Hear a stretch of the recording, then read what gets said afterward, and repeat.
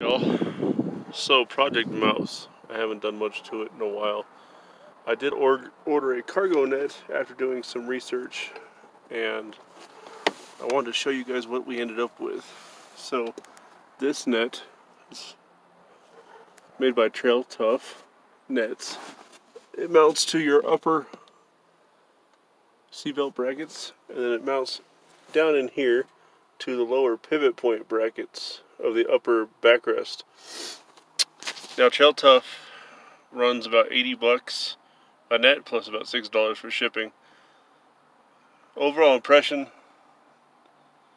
for what I paid for it, it's a solid net. It's going to do what I wanted it to do. It's going to keep the dog in the back of my hatch. It's not meant as a restraint system or to prevent anything from flying forward in a rollover, but it should stop stuff from sliding around. One of my biggest gripes with this kit was, for a simple fact, their mounting hardware. They say they have a lower bracket. This is what you get in your kit. It's 2 washers tack welded together.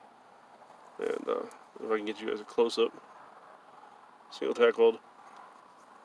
When you flip it over, it's got 2 tack welds on this side. Now, this might work to hold the net steady, but I wasn't confident in it. I went online, did some research, and I found these seatbelt brackets from another net company that actually makes a more expensive cargo net for the XJs. That net runs almost $200, and I didn't have the funds for it. And the Tuff net was half the price, so it was a little more cost effective for this family road trip we're getting ready for, and to keep my dog simply in the back of the Jeep. You could do the net. Like I said, it was 86 bucks shipped, plus $5 for a set of brackets, and you still get a solid product. I mean, it'll hold up with the T50 Torx bits, and then down low with a 15mm wrench, ratchet wrench, or socket, whatever you prefer to use.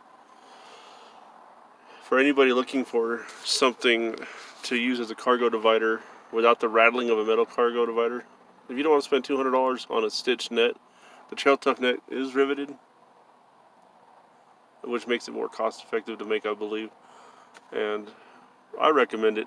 It's good fitment, good quality. It'll do its job to keep stuff from sliding around. Let me get in here and I'll show you guys how I mounted it up under the seat. Kind of hard to see under here, but if you look right here, the carabiner, then you go into the buckle, and it's actually got a buckle right here that you pull tight to hold the net secure. And here, this one's showing better. You can see the carabiner set up with my seat brackets that I bought. Let's see if I can get in there for you guys. That should show it to you.